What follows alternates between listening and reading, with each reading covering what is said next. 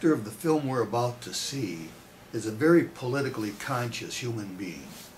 His full name is Constantine Costa-Gavras, but any time I've been exposed to his name, it's always been just simply Costa-Gavras. I don't know why he doesn't use his first name, but he's an extraordinarily gifted director. And what you will see in tonight's film, The Music Box, is the skill of someone who's able to keep the action and the sense of tension continuously building. His screenwriter, that is the person who really started the whole ball rolling, is Joe Eszterhas. And what these two filmmakers are really doing is fictionalizing what is in fact taking place today. Here's what I mean. After World War II, a number of German Nazis came to both the United States and to South America. They got jobs, took on different names, lived full and rather enriching lives. In the meantime, both the Israeli agencies and some parts of the United States government, like the CIA and possibly even the immigration services, sought out these people, sought out these individuals who were never prosecuted for their heinous crimes. Well, one figure in particular that is still being adjudicated today in Munich, Germany, even as I speak, is a fellow by the name of John Demajunik. I'm not sure if I'm pronouncing his name correctly. He's now 89 years old. He sits in court being accused of having been a Nazi guard at a concentration camp in Poland called Sobibor, S-O-B-I-B-O-R.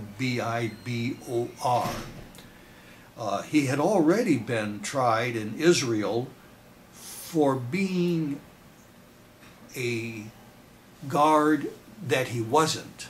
That is to say, they misidentified him. He was accused of being a Nazi soldier called Ivan the Terrible, who apparently was a very vicious guard at one of the concentration camps called Treblinka. Well, the Israeli Supreme Court had to let him go.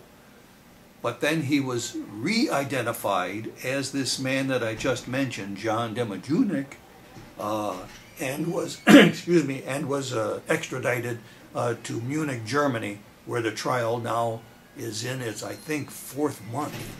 I'm very sorry. Now, tonight's film is a fictionalized adaptation of what's going on. There are two real questions, or two issues, that are addressed, I think, in this film. One is, can we ever really know anyone? The great existential philosopher Jean-Paul Sartre once said that we can never know what's going on behind the eyeballs of the other human being, no matter who that human being is. And that human being may be our father, our mother, our brother, our sister. And that's one of the issues that Costa-Gavras and Joe Eszterhas depict. Because one of the central characters in tonight's film is an older man, a retired worker, whose name is Mishka, but goes by the name of Michael, Mishka or Michael Laszlo. And he is now being accused of having been one of those Nazi guards, he is now being accused of having been one of those Nazi personalities who in Hungary executed persons at his whim. Now, of course, he claims that he's innocent, and we're not sure that he is guilty. His daughter, played beautifully by Jessica Lange, is an attorney, but not an attorney in the immigration arena or naturalization laws.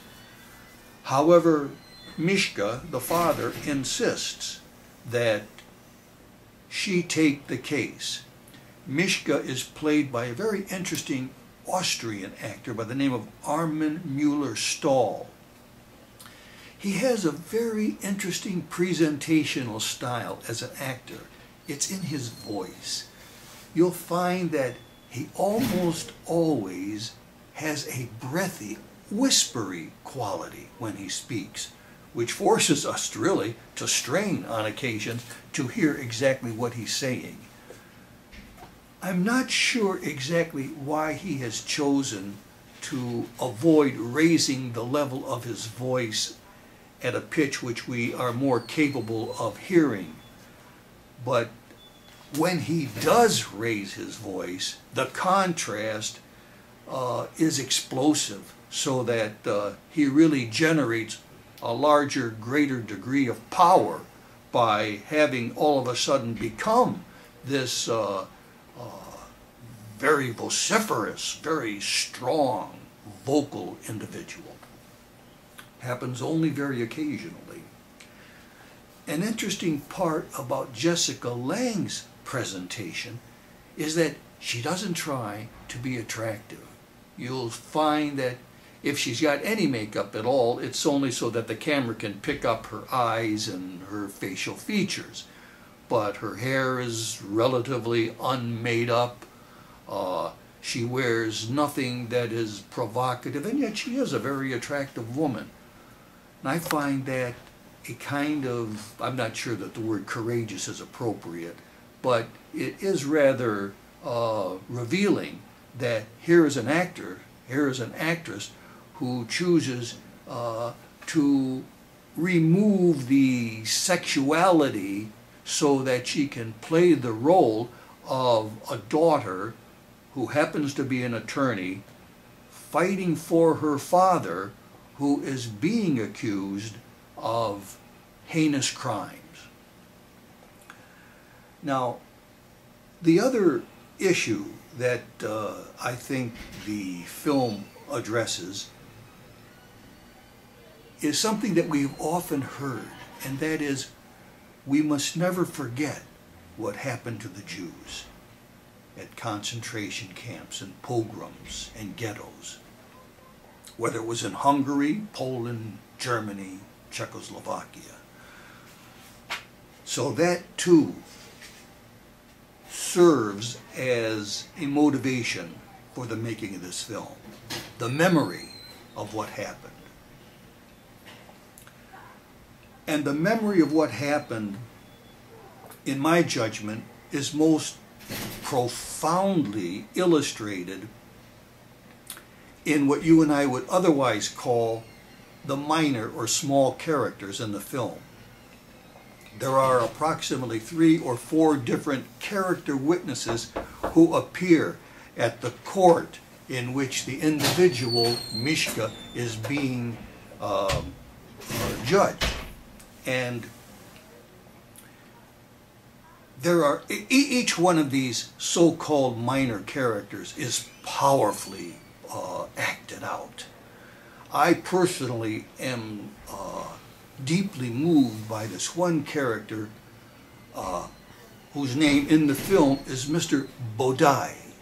He'll have a little bit of a goatee, and he'll speak of how his family was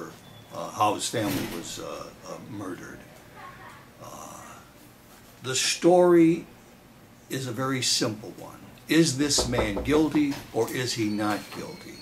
And the question of whether he is guilty or not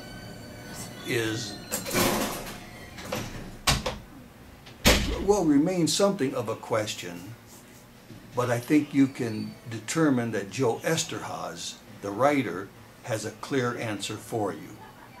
I hope you enjoyed tonight's film, The Music Box.